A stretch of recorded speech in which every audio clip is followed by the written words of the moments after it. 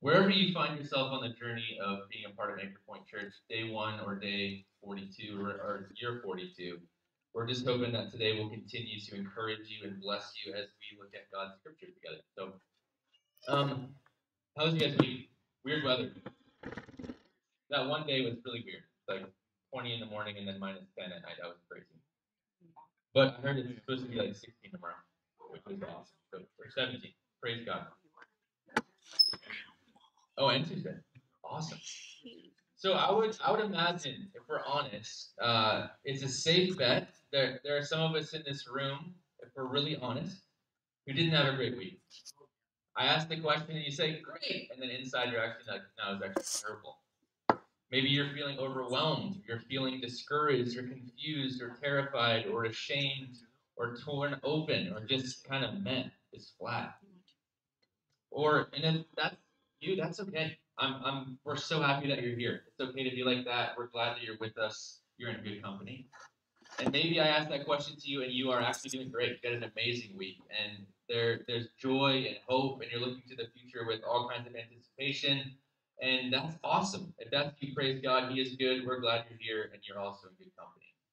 So let me begin this morning, wherever you're at in the spectrum of men to great or wherever in between, with good news. I want you to know that Jesus sees you, like the real you, and he sees you and he's crazy about you. He, even on your worst day, Jesus Christ, the Son of God, he loves you.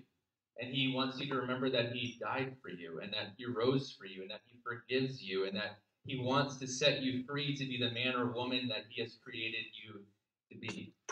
That's the good news. So wherever you find yourself this morning, just hear that. And so I don't know about you, but I can very easily forget that good news.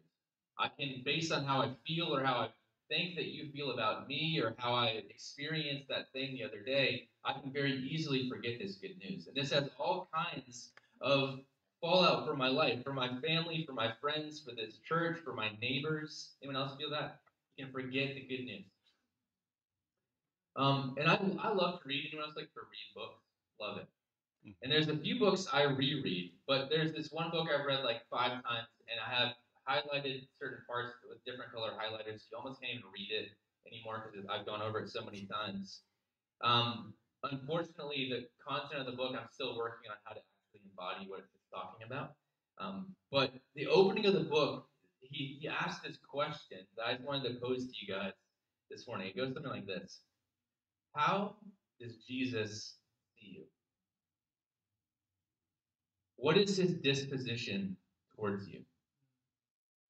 And I wanted just to sit with that question for a minute before we even dive in today. How does Jesus see you? And what is his disposition towards you?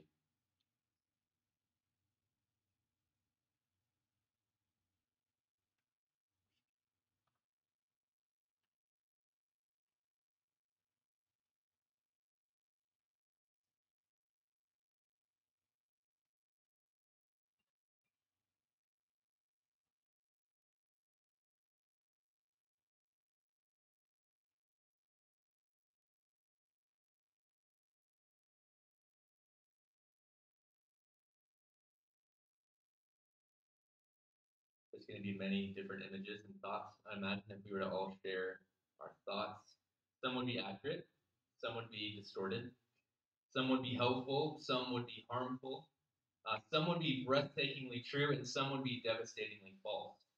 And this is one of the reasons, it's not the only reason, but this is one of the reasons we gather together and learn from the scriptures. We're learning together, we're gathering together to get to know who God is and what God is actually like. And so, who God is, how he sees you, how he sees the world around you, all of these things matter. And so we have to come face to face that, you know what, we probably have wrong pictures, we have wrong ideas, we have wrong beliefs. We sometimes are led too much by our feelings about who God is. And we have to kind of surrender those things to God and come afresh to the scriptures, come afresh in the power of the Spirit to learn and to experience and to know God as he really is. Right? That's what we're doing here. It's not just so that I can spurt off information to you and you can leave forgetting 97% of it. It's that we would encounter the God who is love, and that would transform us and change us. This matters on so many levels, but when we get to know and experience and see God as He is, we cannot help but overflow and tell others about Him. When we encounter the God who is actually good, like Heather was talking about this morning, who gives us good stew, who gives us good gifts, who gives us good things, who sees us as we are and doesn't turn away, that's something to tell other people about. That's something that's worth sharing.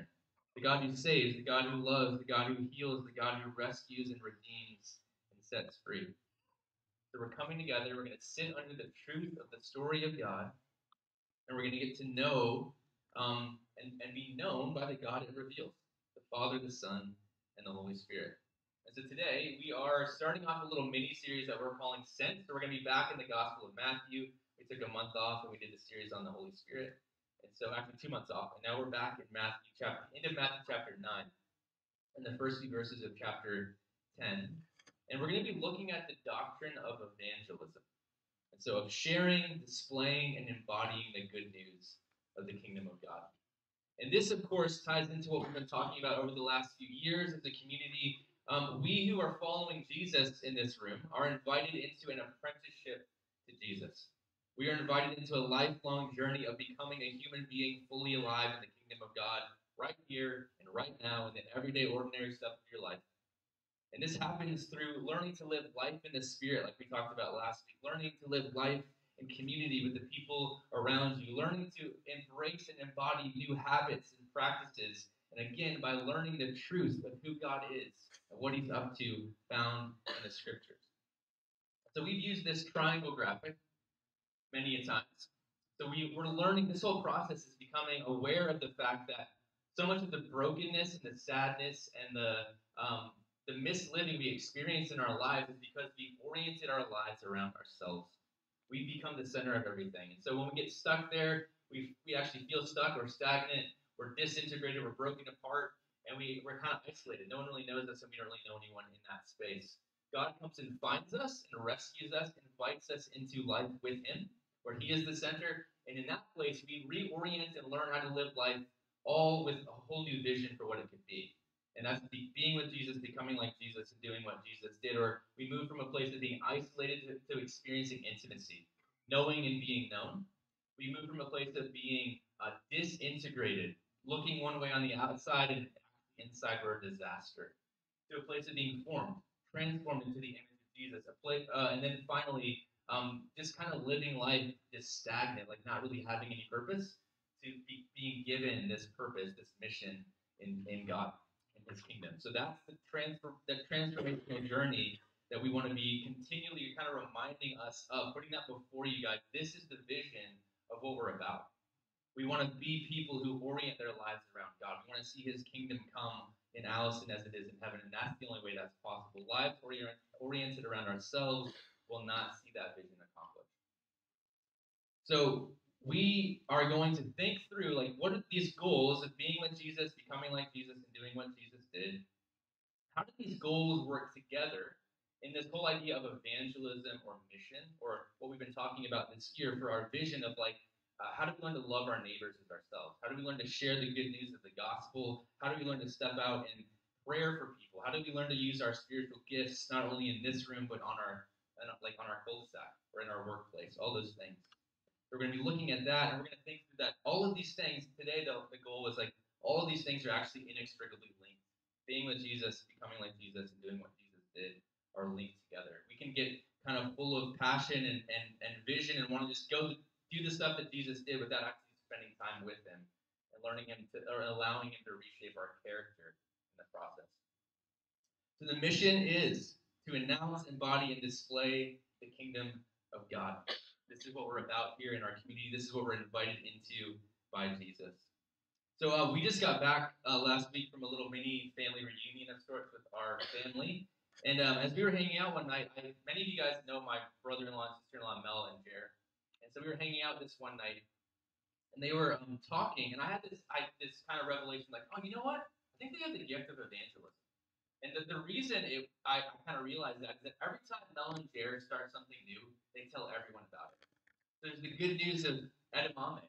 There is the good news of cold plunge. There's the good news of sriracha on everything. There's the good news of paddleboarding. There's the good news of Ted Lasso.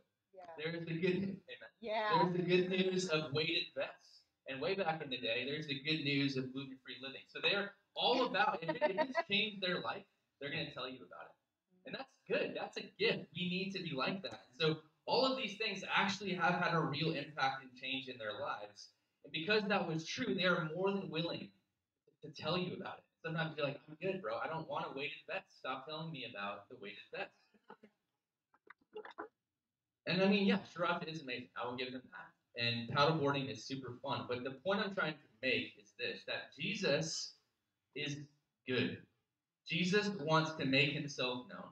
And we are invited to, by him, to, hey, tell other people about me. Tell other people about your experience of me. Remember how I've actually changed your life. Maybe you could tell someone about it. Maybe you're encountering someone who is stuck and you remember how you were stuck and you can tell them that there's this person who can actually help you out of this situation. He wants to make himself known to you and the hurting and helpless and lost you, like the actual you. But it doesn't stop there. He wants to make himself known through you out into the hurting world around you. So he wants to make himself known to you and then through you. This is the principle of the gospel we talk about all the time. Everything God has done to you and in you and to you, he now wants to do through you. That was the intro, guys, on what we're going to be talking about today. We're going to be getting back to that question I started with, which is the first source of mission that we're going to look at, which is drumroll, please. The heart of Christ. That's where we're going to start this morning. So I want to give a little context before we read the scripture together. So we're going to be in the same 7 verses between now and Easter. And these are at the end of chapter 9 of Matthew and going into the very beginning of chapter 10. And so this is Matthew, his biography of the life of Jesus. And the verses that we're going to read from are you can consider like what actually in the whole narrative are a little bit of a bookend of what we looked at together for most of last year. So Matthew 4:23, if you remember back, months ago, we read this verse that says, let's flip there, Matthew 4, verse 23. Jesus went throughout Galilee, teaching in their synagogues, proclaiming the good news of the kingdom, and healing every disease and illness among the people. If you flip over to Matthew chapter 9, verse 35, you read, Jesus went through all the towns and villages, teaching in their synagogues, proclaiming the good news of the kingdom, and healing every disease and illness. These are bookending the Sermon on the Mount and the miracles of grace that we just went through together. So in chapters 5 through 7, we learn that through the authoritative word of Jesus, what life in the kingdom looks like. This is the Sermon on the Mount, or the teaching of Jesus. And then in chapters 8 and 9, we learn what the kingdom of God looks like in work, actually displayed and lived out. So this is the demonstration of that in the lives of real people, where Jesus, we read, he heals lepers, he calms storms, he raises the dead. This is the touching of Jesus. So we're at the beginning of a new part in the story where Jesus is going to be inviting these 12 people, these disciples, and apprentices that have been living life with him to come and do what he did. Hey, you've been with me, you're slowly becoming like me, and now it's time that you start to do what I did. So Jesus' word and work is to continue to go on through his apprentices. That was true then, and it is true now. You have a role to play in God's glorious mission, is what I want to tell you. And this mission is to reunite heaven and earth and to live out God's way in God's place. So this is what we're going to be thinking through and looking at and learning through over the next 4 weeks. We're going to be looking at the heart of Christ today, and then next week, Jillian will be talking to us about the importance of intercessory prayer, and then we've got a couple more after that. So if you guys are able, I would invite you to stand. We're going to read God's word together, and then we're going to think through how the heart of Jesus is the main source for mission. So if you can, if you're able, would you please stand for the reading of God's word?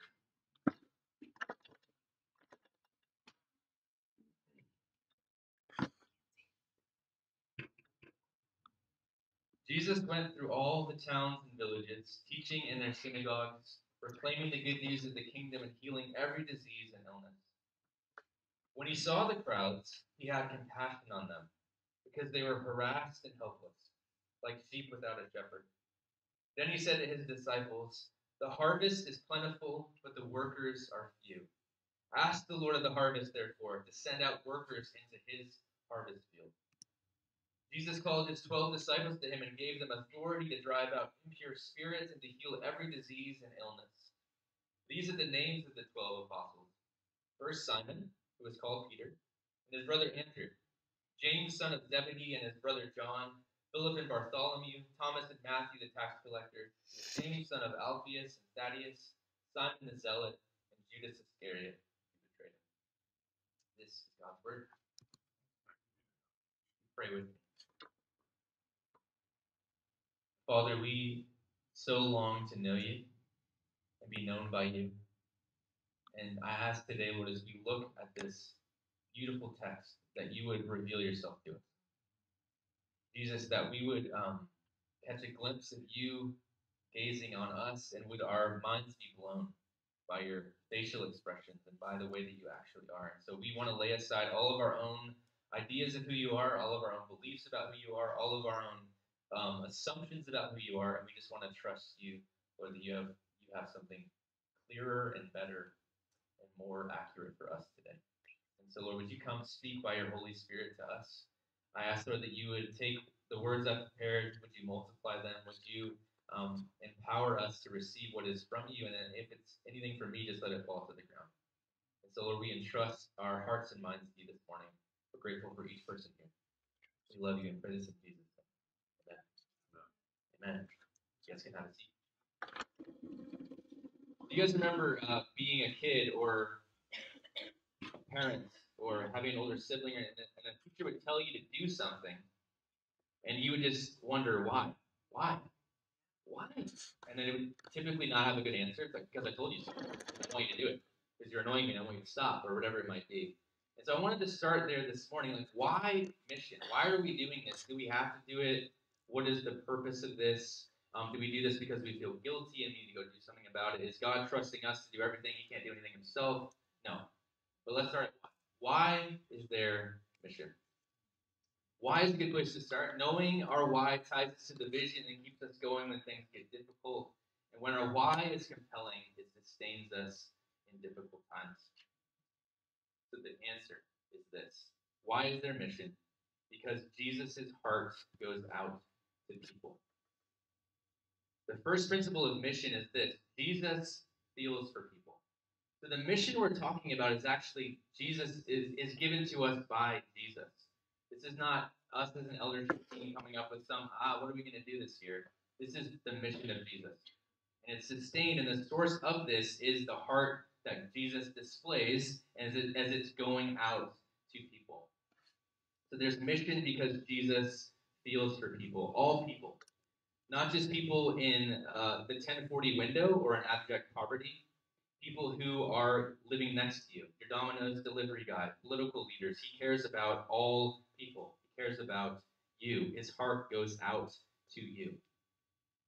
Because the heart of Jesus' mission is meant to touch and heal to the uttermost. It's for every single human being.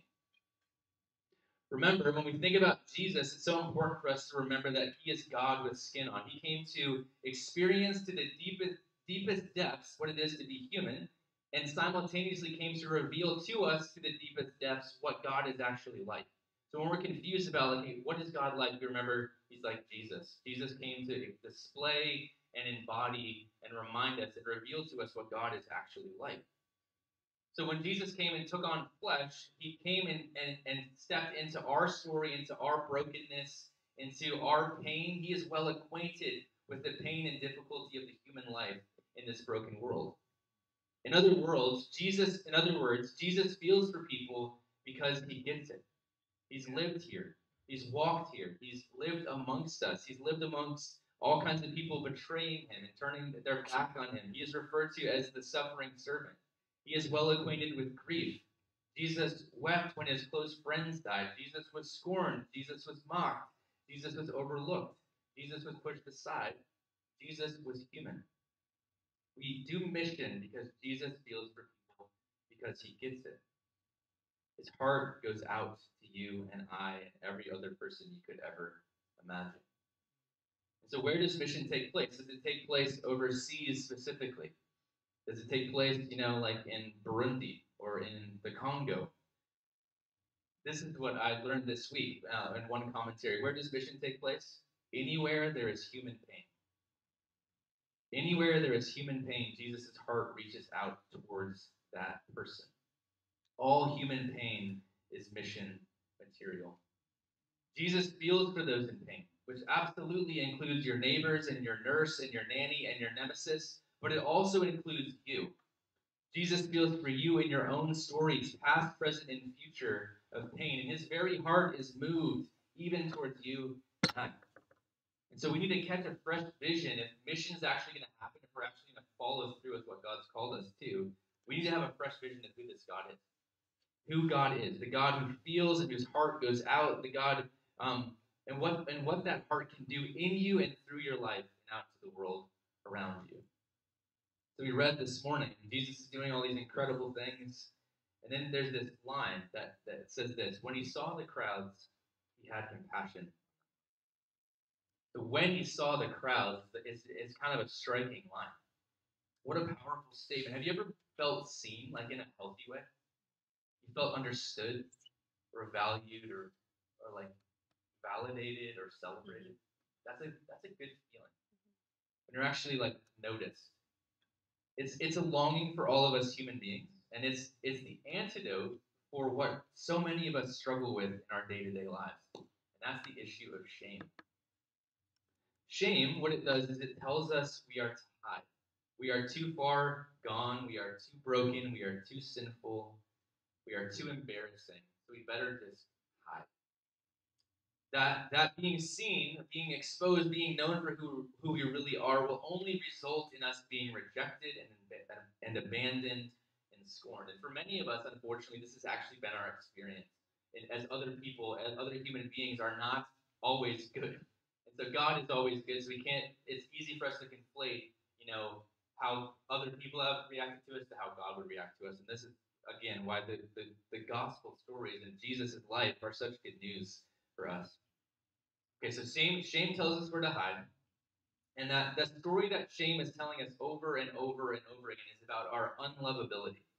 And that our unlovability will only result in what we most deeply fear, to be rejected and pushed aside, and to want, like, for people that want nothing to do with us. And this is one of the most effective weapons the enemy uses to keep us from the life God has for us.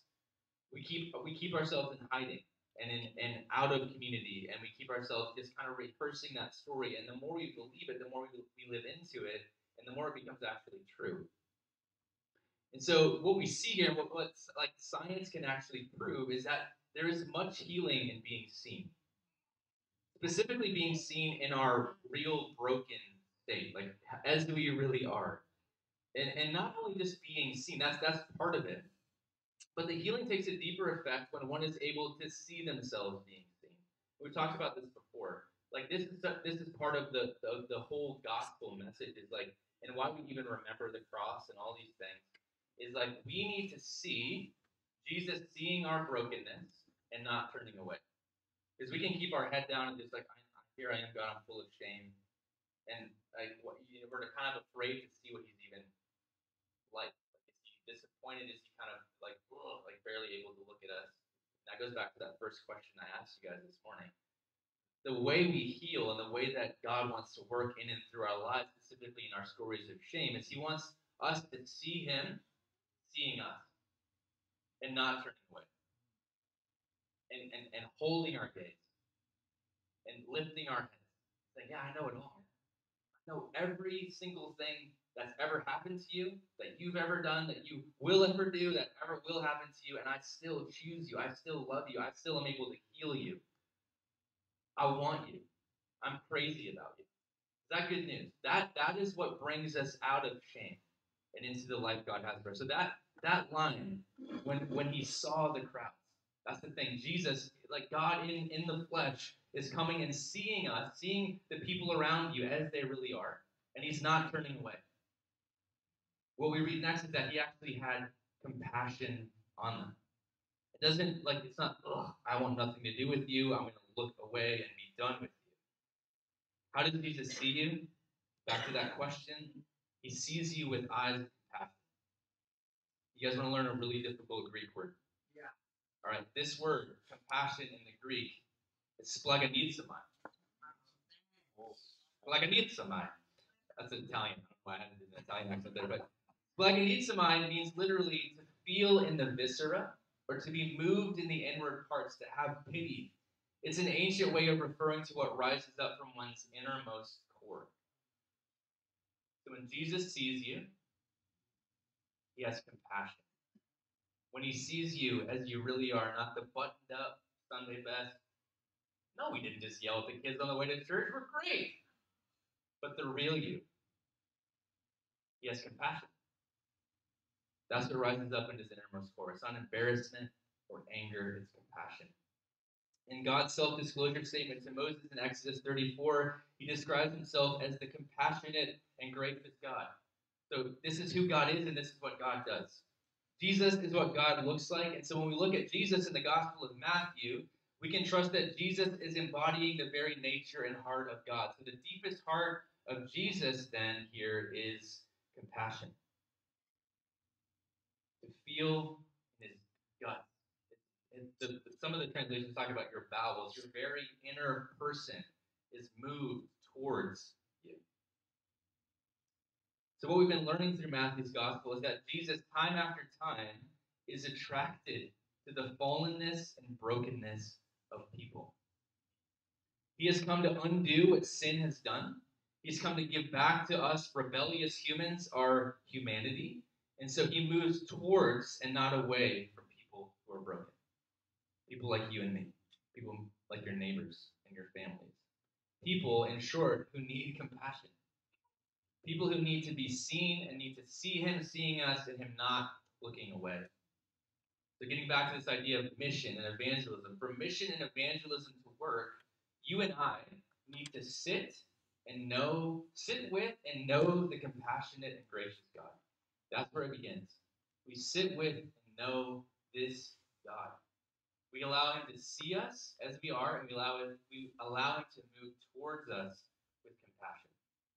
That's the beginning. That's the beginning that we return to over and over and over again. It's not like, I was saved in 1986 and that was it. It's over and over, day after day, letting him go deeper and deeper in you. That compassion. He has compassion on them because, it says in the next verse, because they were harassed and helpless, like sheep without a shepherd. So one of the key things to notice here is what isn't said. So God is always able to look to the deepest parts of who we are. That's true. And one commentary I read this week says this: mission is not motivated by Jesus' disgust for people because they are sinners. Mission is motivated Jesus is motivated by the more appealing fact of Jesus' compassion for helpless and hapless people. It's not like, I gotta deal with this sin. Oh my goodness, they are helpless.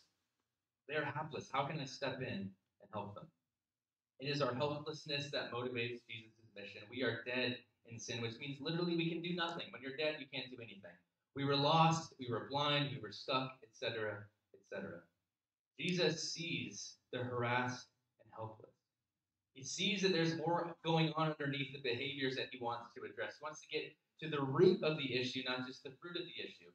So much of our sinful behavior and brokenness is because there's something deeper going on that he wants to address and deal with and heal.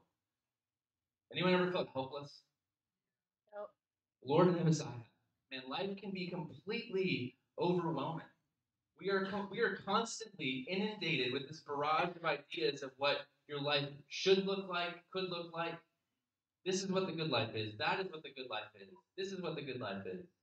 I mean, we were just in Florida. Man, the good life is appealing. It's like I don't have money for it, but it's more of this and more of that. And so without the framework that we see, like going back to this whole idea of the Sermon on the Mount and Jesus as teacher, without the framework of life under God's rule, we can be absolutely overloaded with all sorts of unhelpful permissions or pseudo freedoms. If only you had this, then you would have the good life. Just do it. If you feel like it, just do it. And this can overwhelm us. We are helpless to that idea that we're barraged with over and over and over again. I have this, when I think about this, there's Timothy and I joke about this often, how we don't like to make We get overwhelmed easily making decisions. And so I don't know if you guys have seen these newer like fountain Coke machines where it's like a screen. Instead of having like a Coke and a Diet Pepsi and a Sprite and whatever, all these different things, they're just one big screen. And you can make in one thing to put your cup under, but there's like 8,000 different variations of what you can do. It's like lemon, vanilla, Diet Coke with sweet tea or whatever. It's overwhelming. And that can feel like what life is sometimes. There's so many options, there's so many things. And it's just like we're helpless. Like we're just sitting there like, I don't know. Just go back with an empty fountain cup because you don't know what to do. Life can be overwhelming. And equally, we can become overwhelmed with the yoke of religion if we're not careful. And Jesus will have much more to say about this and has already said things about this. We so quickly can forsake grace for legalism, friendship for duty, behavior modification for deep transformation, stapling fruit onto the tree of our lives rather than Him doing the deep work in our roots that needs repair. These things keep us helpless and hapless and harassed because not only to mention these things, in the spiritual realm, there's a reality going on too that we have a real enemy who is seeking to steal, kill, and destroy all of God's good and beautiful creation, including you. He will do anything and everything to break you down and keep you down, to lie to you and to deceive you. So we are in need of help. We cannot do anything to please God or earn what we're longing for in our own strength. We just cannot do it.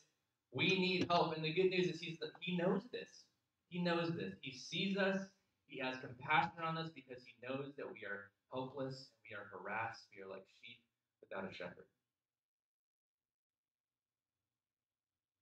God sees us as helpless and harassed before He sees us as sinful and sinister. This is true of you, and this is true of the people around you. But of course, the good news is that Jesus comes to us as the Good Shepherd. He comes to offer us a new way of seeing life. He comes to offer us His own life. He welcomes us in. He comes to give us His Spirit, like we've been learning about. He comes to rescue us. Jesus comes all the way into our deepest, darkest despair to rescue us and redeem us and come and shepherd us into the good life. Jesus' mission of compassion will eventually lead Him to the cross. His compassion leading Him all the way down into the deepest, darkest depths of our depravity. He sees all of it for what it is. He sees it as barriers to humanity experiencing the life and love of God. Our delusions of grandeur, our deceptions about what is right and wrong, our selfishness, our ongoing distraction, the evil within us, the devil working outside of us to deceive us, all of these things keeping His beloved creation in chaos and in bondage. First Peter says this, and He Himself, talking about Jesus, what He does on the cross is He bears our sins in His body on the cross so that we too might die to sin and live to righteousness. For it is by His wounds that we were healed. We sang about this morning. Jesus paid it all to Him I am. So Jesus comes and He enters real time and real space and He decides to do something about these people who are helpless and who are harassed. On the cross, Jesus laid down His very life for your life. His actual, sinless, perfect, holy, beloved, cherished life for your actual life. Your helpless, harassed, and sinful, and broken, impoverished life. He took that life, the pain, the shame, the helplessness, the harassment into His own body for your sake. To put it to death once and for all so that you can be brought back to new life in Him and with Him. A life free of shame, of sin and death, a life in union with God, a life completely undeserved but wholly given to you as a free gift. Jesus saw you, Jesus sees you, and Jesus will see you, and His heart will be moved out towards you in compassion, day after day after day. Even on your worst day, you have to remember this. Jesus is still crazy about you.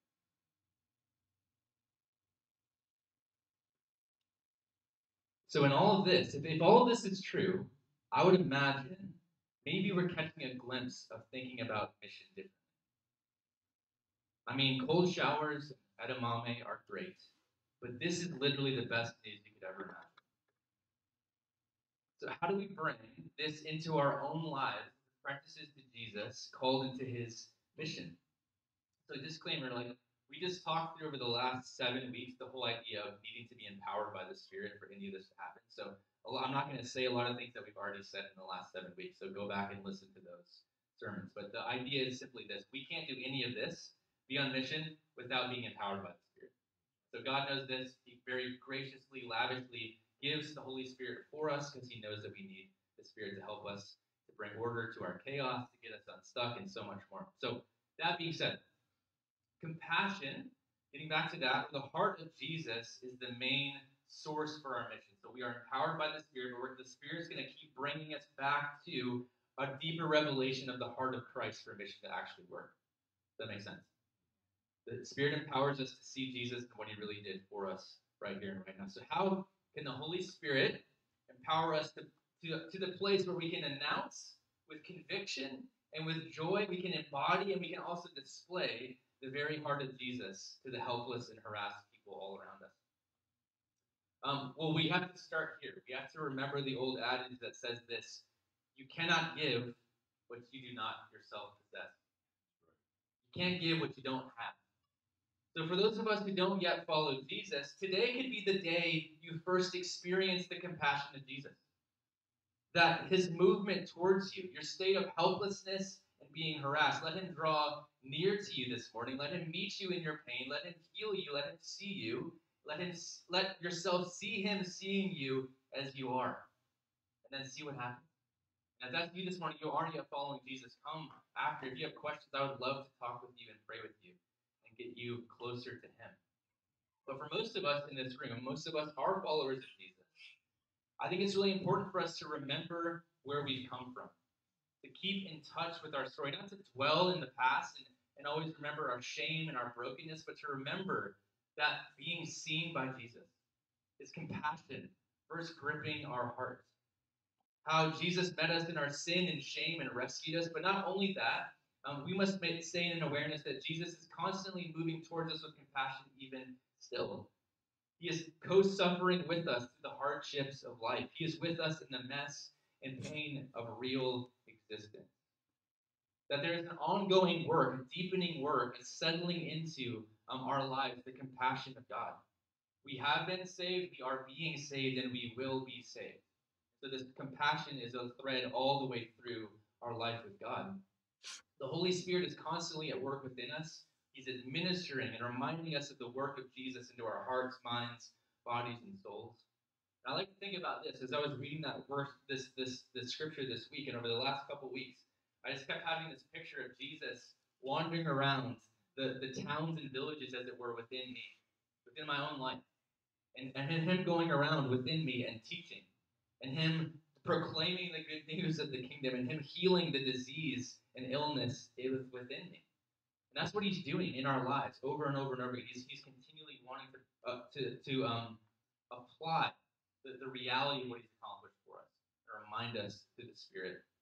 He's up to this work because his heart is drawn to you. His heart is drawn to me, especially in the areas of your life that you'd rather not talk about. Hebrews 4:15 says this: "For we do not have a high priest who is unable to feel sympathy for our weaknesses, but we have one that has been tempted in every way, just as we are. Yet he did not sin." So when we experience temptation, we have to remember that Jesus went all the way through that temptation. We eventually, when we give in to temptation, we don't feel the full weight of the temptation, whereas Jesus did completely and fully. And he gets it. He understands what it is to be human. From this author, Dane Ortland, he says this: "The reason that Jesus is in such close solidarity with us is that the difficult path we are on is not unique to us. He has journeyed on it himself.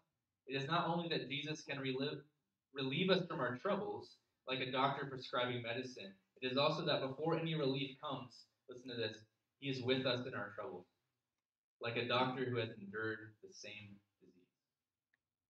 So Jesus moves towards us in our helplessness and wants to defend us from the harassment of the accuser. The Holy Spirit wants to remind us of the truth of what Jesus has done for us in his life, death, and resurrection, that we are in Christ, or put simply, that what is true of Jesus is not true of us, the gospel of grace. So what we have to do, we have to keep coming back to this, is learn to sit and experience the God who is compassionate. Allow him to come and help us where we you need it. Because the reality is this: we become like what we behold. So we need to sit with the compassionate God before we even think about becoming compassionate people. When we experience this compassion, then and only then can we become compassionate people. I like to think about this now. We must be careful not to take the cake out of the oven too soon. We don't want to serve a half-baked cake. I'm not saying we never get out there because I haven't fully loaded up on compassion, so maybe when I'm 97, I'll get it. But we have to just be careful to constantly be checking back. What is the source of what we're doing? We must be careful not to take the cake out of the oven too soon. We have to let God's compassion actually seep down deep into those most broken places of our lives. So we so quickly want to pass this along to others before we let it take root, or at least see where it has taken root in our own lives and experiences. And so one of the ways we can pay attention to the depth of our revelation of the compassion of Jesus is our self-talk. So I want you to pay attention this week as you're sitting with God and as you're kind of trying to think through his heart moving towards you. And when you screw up, because you're going to screw up this week, I want you to pay attention to what comes into your mind. What are you saying? Like, you idiot, I can't believe you did that again. Or whatever, what's going on in there? Pay attention to what goes on in your mind when you feel helpless and harassed. Is the voice that comes through the voice that condemns, that confuses, that worries, that pushes, that rushes, that obsesses and frightens you? And instead, in that space, allow God's voice to come in. The voice that stills you and leads you and reassures you and enlightens you, encourages you and comforts you, calms you and convicts you. Allow the truth of the way that God sees you to reorganize your thoughts and beliefs and feelings and emotions to the point where you begin to see other people through the lens of compassion. So this would look like seeing others as helpless and harassed before seeing them as sinful and sinister. So you see the progression here, that when we need to be with compassion, we need to become compassionate people, and then we need to express compassion. This is the process. We can't just go out and express compassion without actually ourselves being with the God who is compassionate and allowing that compassion to take root in our lives, to actually reshape and reform how we think about ourselves and other people. Does that make sense? So only then are we able to become people who live out the compassion of Christ in real and tangible ways, where we're thinking about co-suffering with people, moving towards people, ministering grace and offering hope in the midst of their real human pain, telling them the good news of the compassionate and gracious God who stepped out of heaven and down into earth to rescue and redeem and reunite us with himself. Amen. All right, I'll close with this. For those of you who love to read, I have a book recommendation. So this book is called Gentle and Lowly by Dane Ortlund, and the subtitle is this: The Heart of Christ for Sinners and Sufferers. I've read this a few times, and a few of us are reading it together right now. I highly recommend it, specifically in this kind of realm of the compassion and heart of Jesus. He does a brilliant job of unpacking it. So I would recommend that to you. And then I have a prayer practice for you to try. You might be like, hey, Tom, this is great. What are we actually going to be doing with this? How do I actually apply this to my life? And so we think about and talk about and encourage you guys often to take time just to be with God. We did this whole Secret Place Challenge, then we did the Secret Place 2.0 Challenge. And so just hopefully some of us have a habit or rhythm of prayer. And so hopefully I'm not introducing something completely new, but just I wanted to kind of just share something I've been trying to do that I found is really changing how I see God, how I see myself, and how I see other people. And so this is it's really simple, but I think it could help us kind of land what we're talking about with the compassion of God. And so I'll just kind of walk you through the steps, and then we'll close with some prayer, and then we'll go get our kids and have a good day. So, like typically, when we go to be with God, I want you to start by finding a quiet space. When you're there, you get comfortable. I mean, for some of us, I like to put my hands open into this posture of receiving. And I want you to, when we're there, it's really simple. So you're there, your imagination is open. Good morning, God, or whatever. Come, Holy Spirit, whatever you're going to pray. And I want you just to picture your insides, your heart, as like a window. So this window can only be opened from the inside. You actually have to do the opening yourself. And so as you open up that window, what you're slowly doing is you're allowing God to see you as you really are, all the parts that you you want to kind of keep hidden, you're slowly opening them up to God. So that picture, that image, I would just love you to sit with. Like, what would it look like to open up the window fully to God as you sit with Him? And how can His compassion, how can His grace and mercy come and meet you as you really are? So I'll send that out in an email tomorrow, just with some more steps. Just want to kind of prep you or prime you. But that's something. If you feel stirred this morning, like I want to do this, this could be an easy next step, just to kind of sit with God in that space. Sound good? Okay. So why don't I just I'll just pray for us to close. We're not going to sing a song to end today, and then we will go from there. So if you guys want to stand, I'll just pray and ask God to reveal Himself to us.